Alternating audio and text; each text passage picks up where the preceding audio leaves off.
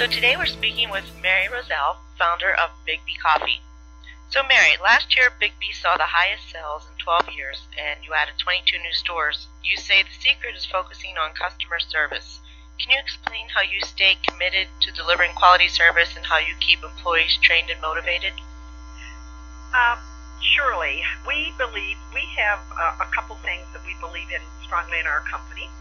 One is perk, and I will explain that, and the other one is position priorities. And perk is 4 parts that all of our staff learns and practices in our stores. And the P of perk is perception by the customer that we respect their time and move them as quickly as possible.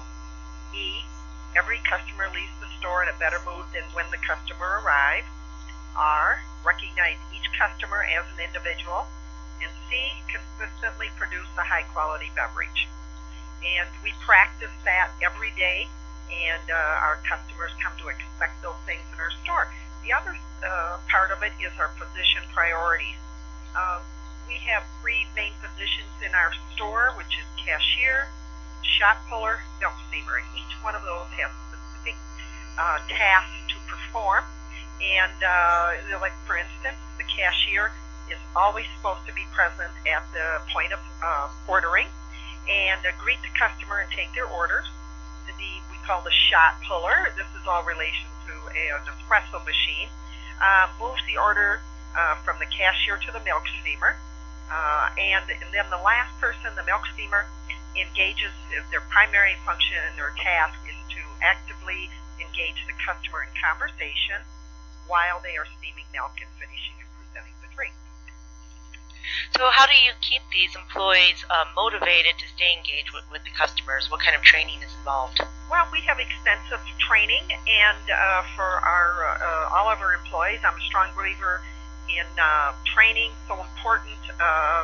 I believe that every employee wants to do a good job, so it's our responsibility to make sure they have the tool, which is training, so they can do a good job.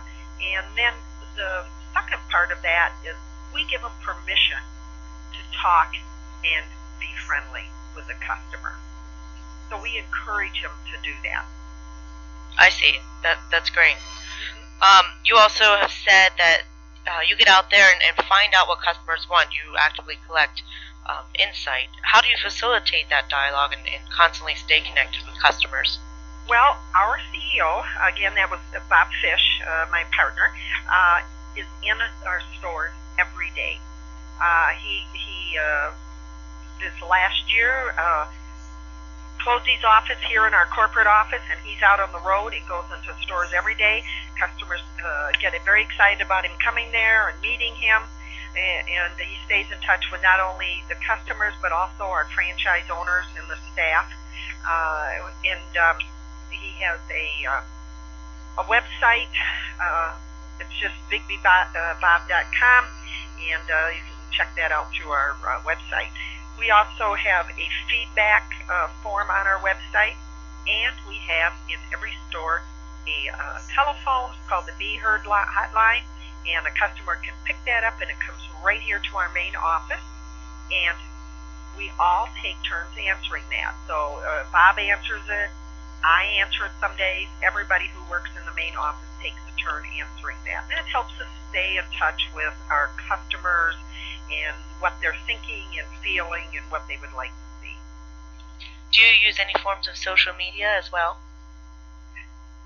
What do you mean? Sorry. Any type of blogs? Oh, yes. Sure. Oh, sure. I'm sorry.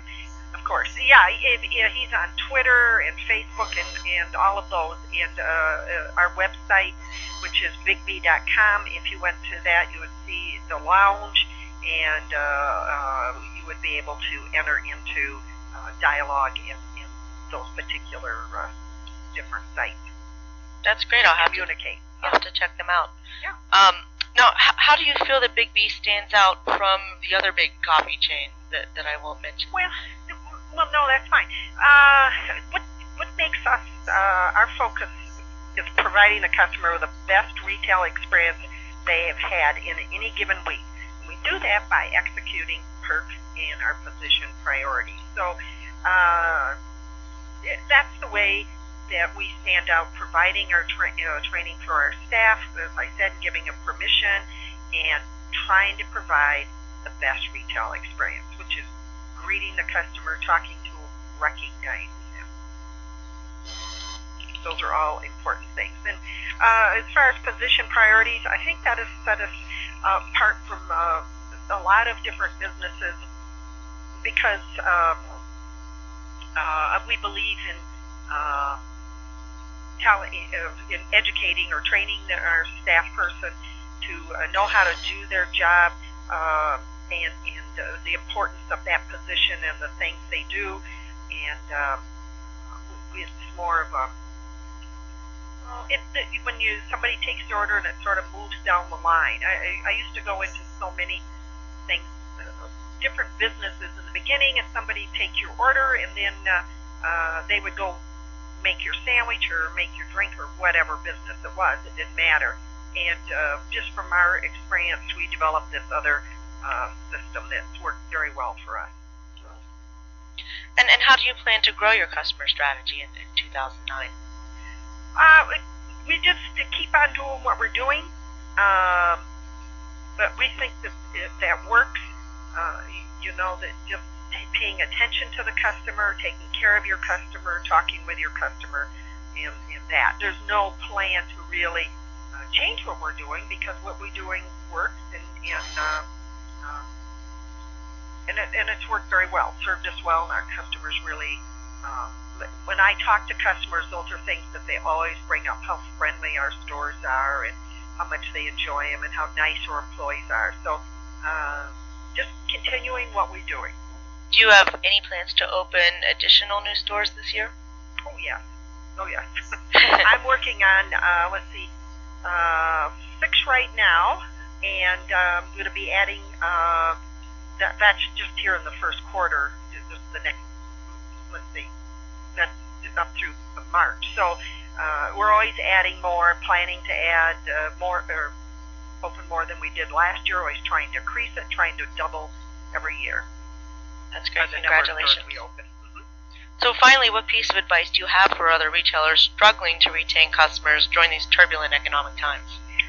Okay. Well, I think that there's really nothing new. I think anyone's in business, they need to focus on their basics, and great concepts shine at this moment also in time, and they don't need to do anything different. They just, if they're already good, you just continue doing what you're doing well. Great advice. Normally do. Great advice. Well, thank you so much, Mary. It was a pleasure chatting with you. Thank you. To learn more about relationship strategy, visit www.one2onemedia.com.